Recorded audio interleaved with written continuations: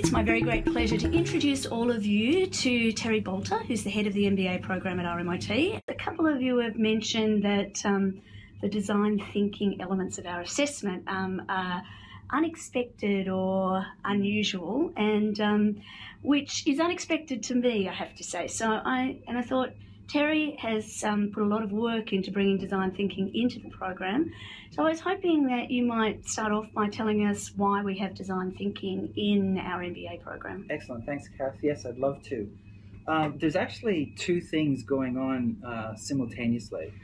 The first thing is that our executive MBA program, we're moving towards international accreditation with EFMD, European Foundation of Management Development.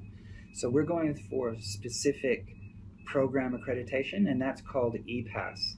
So EPAS is program accreditation, which is internationally recognized as a quality indicator. So with EPAS accreditation, anyone that has a degree from RMIT, an MBA from RMIT, will be able to take that anywhere in the world, and it would be recognized as what kind of standard that program is being delivered at. So one of the things with EPAS is they accredit MBA programs, and what they recognize is that many programs are similar in the sense that they teach accounting, they teach finance, they teach marketing, there's strategy, etc. So most programs, MBA programs around the world, have this common course content. There may be a couple of little things that are different, but generally the course content is pretty standard across country. But EPAS is also interested in diversity. So when they look at programs, one of the first questions they ask is, what's different about you? You're an MBA program, but what's different about you, say, from your competitor down the street? So most programs have some kind of niche or some kind of difference, point of difference, which makes them stand out. So here at RMIT, we're a global university of technology and design. And design is at very much the heart of RMIT. We have one of the strongest architect schools. We've got a fabulous fashion and design school. We've got fabulous graphic design. So what we're doing to differentiate our program is to pull in from other parts of the university this design influence, but using it specifically for business problem solving. So a lot of people may get confused, and they hear the word design and they think that it might have an aesthetic meaning to it. You know, maybe it's design, it's got color, or it's got the font, or it's got some kind of graphical influence. Sure, that's what products and services look like after they've been designed, but we're not talking about design in that context. Although I have to say, give me an assignment in Comic Sans, and I will try very hard not to penalise you for it, but I can't promise. Yeah, no, that would be that, and that's what design thinking is about. Excuse me. It's about thinking a little bit differently and thinking outside the box. Really, at the heart of design thinking methodology for problem solving is looking at the end user of your problem as being the most important ingredient. So empathy is a really important idea within design thinking. Really understand your client before you decide what the solution will look like. And what that means is, often in business, decisions are made in a linear way.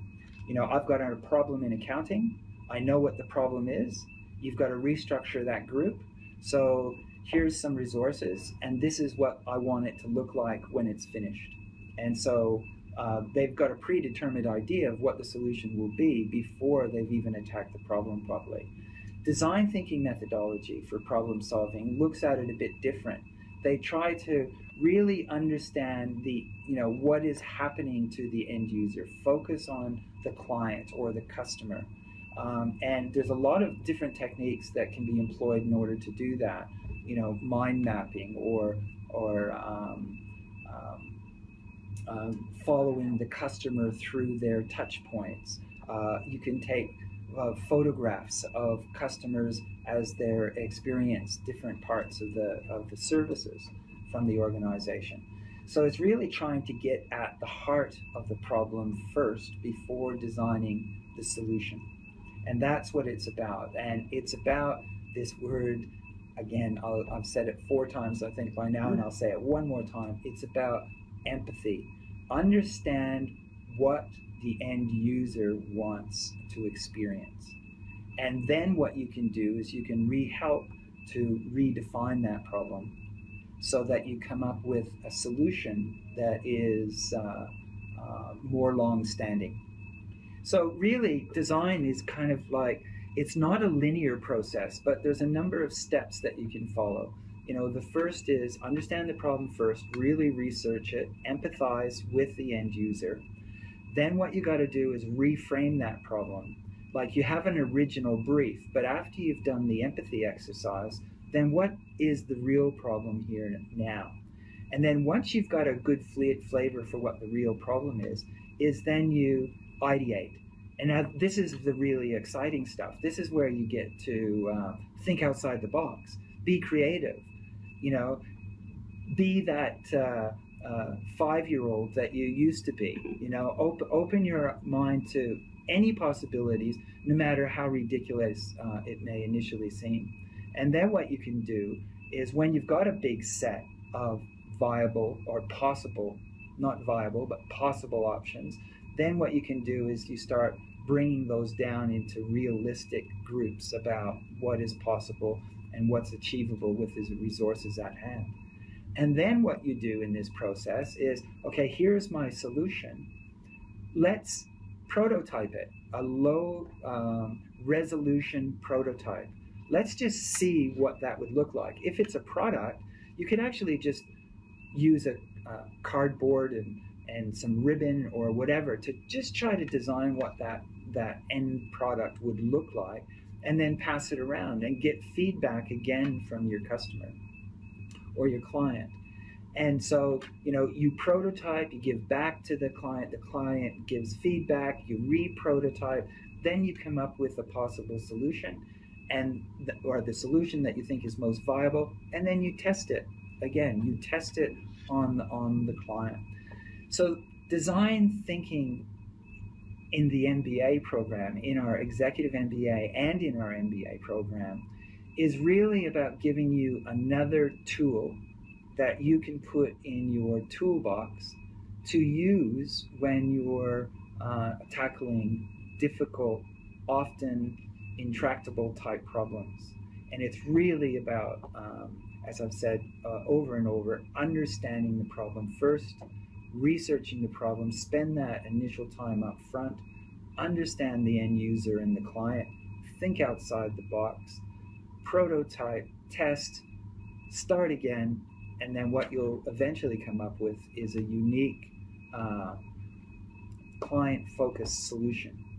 So really what we're doing here is, in addition to the content of each of the individual subjects that are in the MBA program, which are essentially giving you opportunities to learn about a discipline, we're also reinforcing that with a way of thinking and solving problems. What makes a great manager? Not necessarily the one who knows a lot of stuff, but the one who solves a lot of problems. So it's another problem-solving thing. Fantastic. You've hit the nail on the head. So the idea for our program, and this is why, there may be a little bit of hiccup, because we've only started introducing this into our foundation unit, which is currently Business in a Global Context, since 2014. So some of you may have been traveling through the program and missed that initial induction to design thinking methodology. And now you're starting to hear it around the place. but you have actually didn't do that first component. Not to worry, there will be design thinking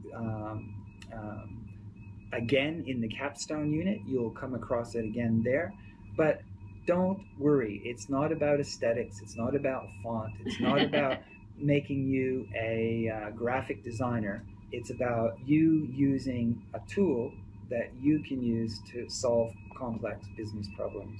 But that's been really helpful to all of us, and thanks very much. Excellent. Thank you.